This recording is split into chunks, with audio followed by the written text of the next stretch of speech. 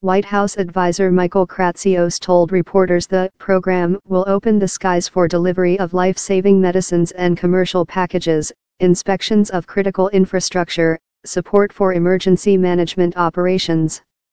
Kratsios said the program would allow companies and governments to operate drones in ways that are currently restricted by the FAA, including beyond visual line-of-sight flights, nighttime operations, and flights over people.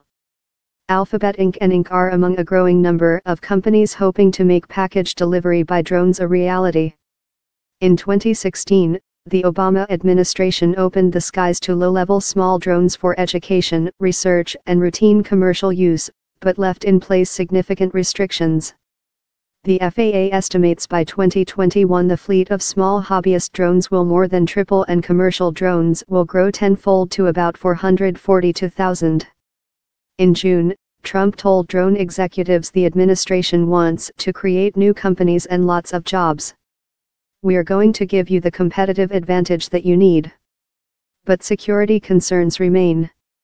In September, a civilian drone struck and damaged a U.S. Army Black Hawk helicopter near Staten Island, New York.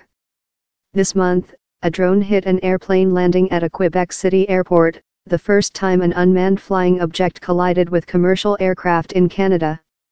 The FAA has banned drone flights over 133 U.S. military facilities and over 10 U.S. landmarks, including the Statue of Liberty in New York and Mount Rushmore National Memorial in South Dakota, at the request of national security and law enforcement agencies. The Commercial Drone Alliance said it was optimistic that the program will become a model for overcoming some of the hurdles keeping the full potential of commercial drones from being realized. Senator John Thune, a Republican, said the new policy provides sensible direction that promotes drone safety, innovation, and local input.